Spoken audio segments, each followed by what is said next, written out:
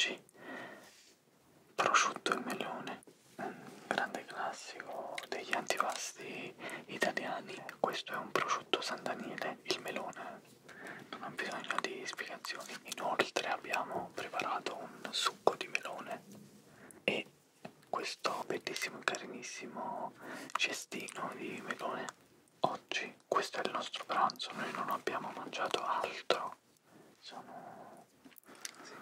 Sarà un pranzo tutto a base di melone.